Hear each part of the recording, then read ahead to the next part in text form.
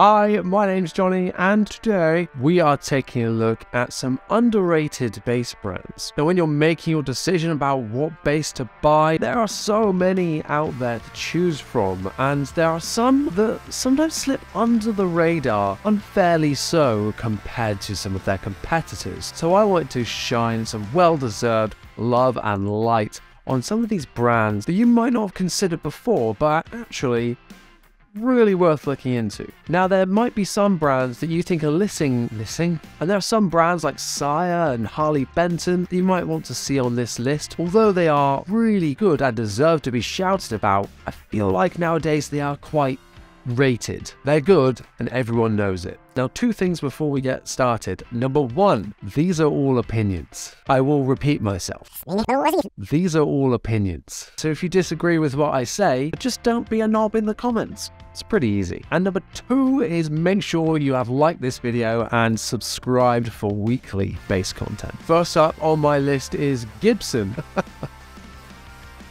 First up is Jackson. Jackson are actually owned by Fender, and you might associate them with metal and like really heavy guitars and really wacky shapes and pointy headstocks, and in some instances that is the case. But beyond this traditional pedigree, there is a wealth of incredible basses in their lineup. I've had a Spectra bass on this channel and also a 4-string concert bass, and these are both really good, especially that Spectra bass. They're less than £400 new, and for that you're getting an amazing 5-string bass, 35-inch scale, really comfy neck, and a really usable preamp. They've got artist models, we've got like Thunderbird inspired models. I'd really recommend checking out their lineup. It kind of ranges from £350 all the way up and over £1,000. Now, they did commit a serious bass crime in producing the concert bass, or the Jackenbacker,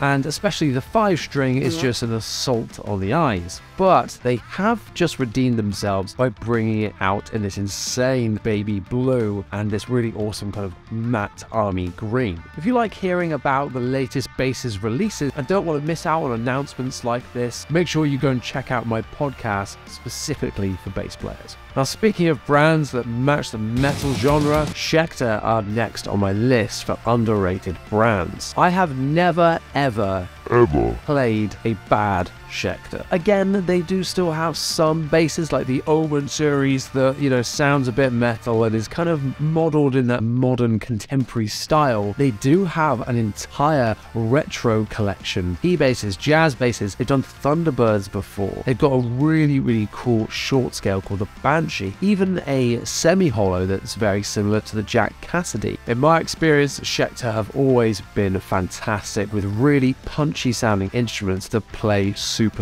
well. Prices have gone up over the years though, normally range between £700 and £1,500. But if you keep your eyes open on the second-hand market, you can normally get some really good deals on some like mid-2000s Schecter gear, as they are mostly using really premium aftermarket pickups and hardware in their basses. Next up, we're going a little bit more affordable, and we're going to talk about SX. Originally named Essex basses, I believe, SX are normally found in your local music shops or sold for pennies on Facebook Marketplace by Karen down the road. But I consider SX a real hidden gem in the affordable market. Again, every single one I've picked up has felt really good. You might want to replace things like the tuners down the line, but that's super standard for this kind of price range, because new, these are around £200. But with any affordable brand like this, they are mostly P and jazz based copies, but they have got this cool Warwick bass in there as well. I think during the first year of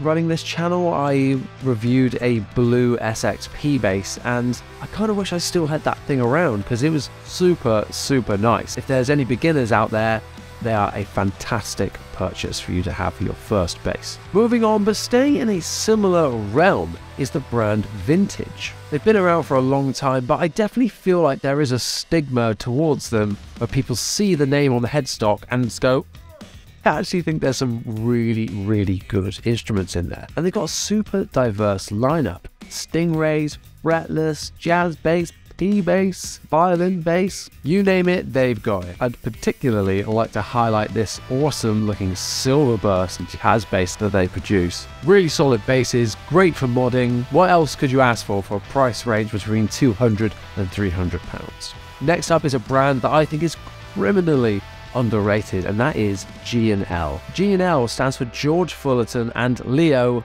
Fender. George being G, Leo being the L.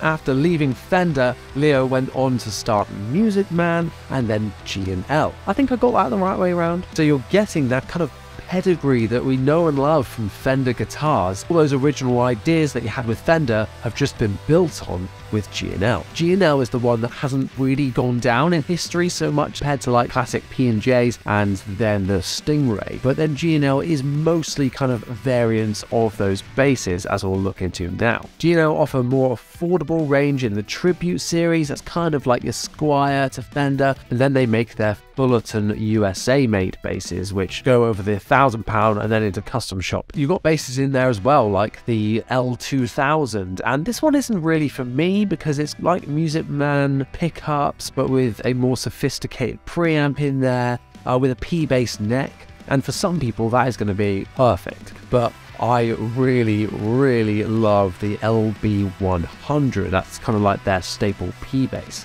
I've had a couple of G&Ls on this channel, including the Tribute Series SB2. Really great sounding PJ bass, equipped with these really nice MFD pickups. So if you're a big Fender fan, but looking for something of the similar quality, but slightly different style, then G&L is definitely the one for you. And last but no means least is the brand that does it all. You want a bike? Get a Yamaha. You want a fridge? Get a Yamaha. You want a toilet? Get a Yamaha. You want a bass? Get a Yamaha. Yamaha are continuously underrated for their guitars and basses and all the musical instruments they do. I think they have got a really impressive history of making fantastic basses, basses, especially throughout the 80s. The BB bass is probably their most famous one. The modern ones today consist of the 424, 434, the 734. So you've got modern BB basses going throughout the price range, and these come with really premium features for not that much money. For about £450 at the minute, the BB434 is a fantastic offer. You get this chunky but really nice feeling neck, really interesting string through body, 6-bolt construction on the neck, and loads more, as well as offering artist models like the Billy Sheehan bass. If you're into something a bit more modern, they've also got you covered with the TRBX basses. And again, for beginners, there are some fantastic buys for you with Yamaha. 4 strings, 5 strings, active, passive, humbuckers, single coils. There's so much on offer from this brand, and I would really recommend checking them out. And not overlooking Yamaha because you've seen Pete down the road driving a bike with it on. So there's my list for the top underrated bass brands. If there's one you think that I missed out on this list, then please leave a comment down below letting everyone know what you think the most underrated bass brand is. Once again, thank you so much for watching. See you next time.